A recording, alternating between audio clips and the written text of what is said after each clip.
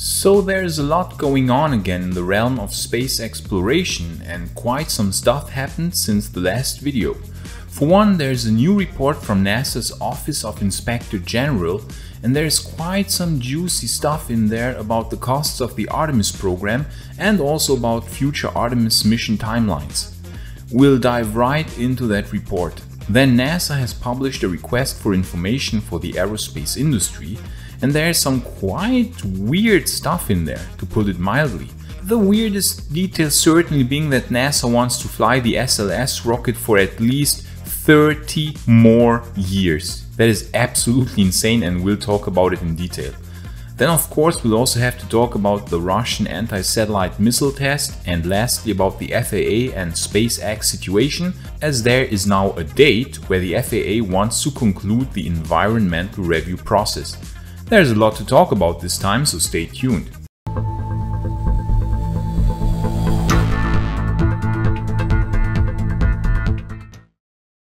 So the new report of NASA's Office of Inspector General is out, and there are quite some exquisite details to be found in that report, link in the description.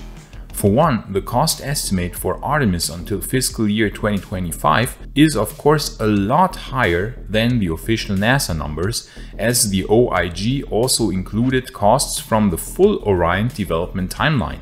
And as we know, Orion already started development back in the Constellation program as early as 2006. So taking that into account, they arrived at the staggering number of $93 billion until fiscal year 2025. They also project the current operation cost of one single SLS and Orion launch at $4.1 billion for Artemis 1 through Artemis 4.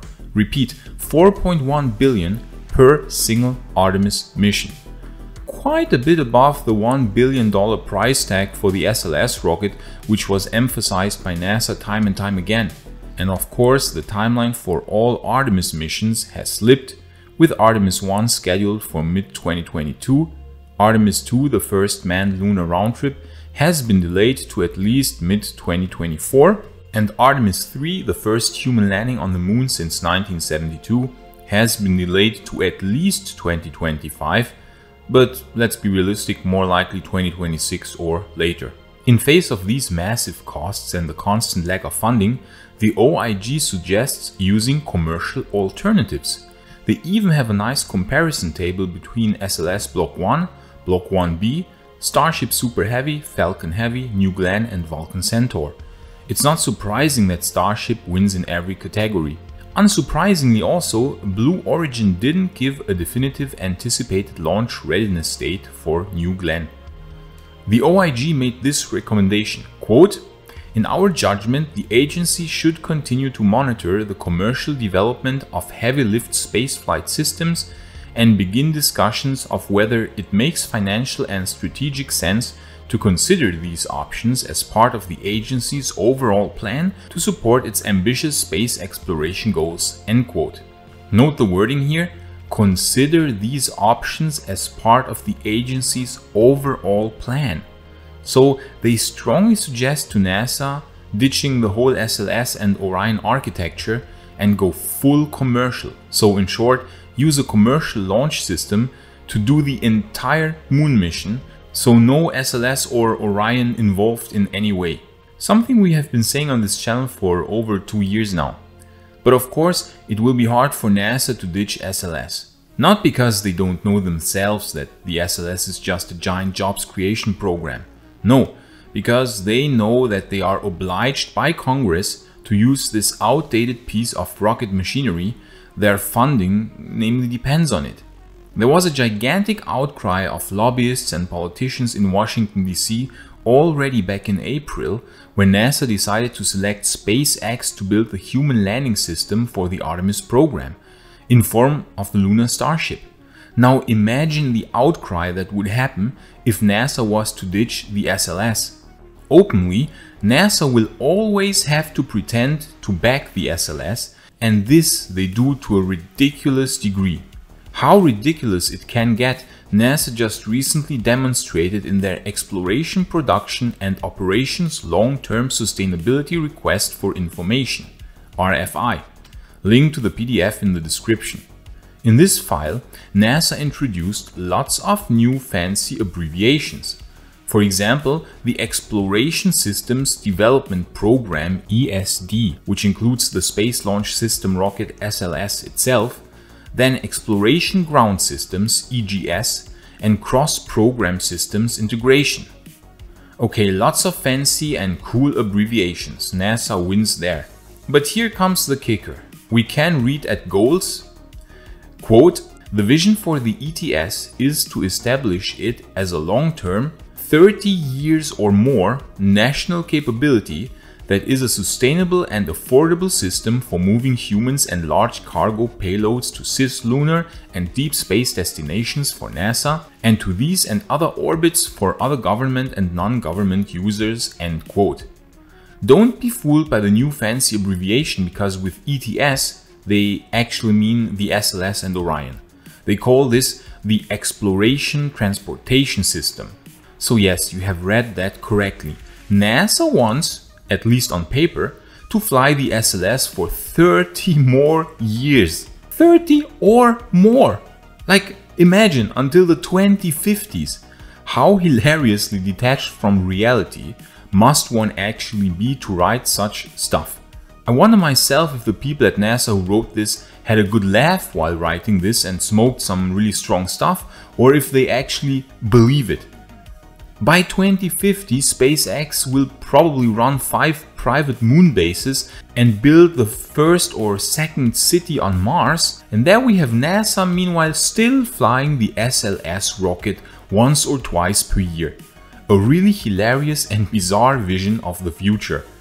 I personally strongly suspect this to be an appeasement piece for the pro-SLS politicians in US Congress. Oh yeah, let's appease those SLS fanatics in Congress to secure some more funding. At least that's what I hope happened behind the scenes. If not, then it would make me really sad to see NASA so insanely detached from the realities of our time. Heck, by the 2050s, I think that even Blue Origin will have a private moon base. So this was a pretty hilarious display of appeasement or insane propaganda or outright insanity. I don't know what exactly this is. Maybe it's a combination of all those things. But yes, you can see how far NASA goes to at least publicly defend the SLS. Oh, and if you like space news with a bit of humoristic undertone and don't want to miss any important space developments, please subscribe to this channel. Thanks a lot in advance. Meanwhile, SpaceX is still waiting for the FAA's permission to launch the first orbital Starship and Super Heavy launch system. And on this front, we at least have the news that the FAA will wrap up the whole environmental review for the SpaceX Starbase by December 31st. Meaning that by this date, the FAA will give its decision whether to allow SpaceX to launch Starship and Super Heavy from Boca Chica, or whether they will decide to opt for a more thorough environmental impact statement, which would be really bad for SpaceX, as this procedure usually takes years to complete. In all this time, SpaceX would be blocked from launching Starship and Super Heavy from Boca Chica, but Elon seems to be pretty optimistic. He tweeted this as a response to the news, quote, "The hard work by FAA, US Fish and Wildlife and Texas Parks and Wildlife is much appreciated, as well as the strong local support from Cameron County and Brownsville, South Padre," end quote. These are quite some friendly words from him, who is usually not the best friend of the FAA, at least sometimes. But I personally am also very optimistic that the FAA will grant SpaceX the approval. First of all, pressure is mounting as NASA is now again backing SpaceX to build the lunar Starship for their Artemis program. The lawsuit with Blue Origin is over, NASA won, and the FAA knows that. Also, the US military in general, but the Space Force in particular, has also often expressed a keen interest in the Starship. I dare say that with these powerful interest groups standing now behind SpaceX, the probability is very much in SpaceX's favor. Also, the majority of the comments which the FAA received were in favor of SpaceX, even from local residents of Boca Chica. Many said that the presence of SpaceX is a boon for the whole region near Brownsville. So it's looking pretty good. SpaceX should get the green light by December 31st, so that we can expect the first orbital flight of Starship and Super Heavy before the SLS. It will be a remarkable and historic day at some point in January 2022. That will be a good start into the new year. And now to some not so nice news. Russia conducted an anti-satellite missile test on November 15th, which of course created a large cloud of space debris. So now at least 1,500 pieces of new orbital debris have to be tracked at all times, which will likely spawn hundreds of thousands of smaller fragments. These anti-satellite missile tests are just pure stupidity, because it will just get harder and more dangerous to get to low Earth orbit for every nation, even for the Russians themselves. In fact, as a precautionary measure, astronauts aboard the ISS, and that also includes Russian cosmonauts, were ordered to take shelter for a few Earth revolutions until NASA was sure that no debris from the destroyed satellite would hit the ISS. These anti-satellite missile tests are so insanely crazy, as they every time create an insane amount of space debris. The problem of space debris is only getting worse, and we'll have to think of some solutions fast, because the dream of becoming a multiplanetary species is built on the foundation of access to orbit. If we are trapped on Earth because orbit is full of dangerous debris, then getting off Earth will be a bit like Russian roulette, pun intended. Russia isn't the only country though that conducted such tests. India and China also did that in the last 10 years, with similarly devastating results. So that is certainly something that cannot continue, else we'll be trapped on Earth, and we all know what that would mean. But it's still a way off until then, and we can only hope that these idiots will realize that they are also destroying access to space for their own countries.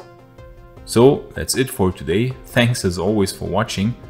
Jishuan and me really appreciate it. We wish you all the best, have a nice day, and on to the future.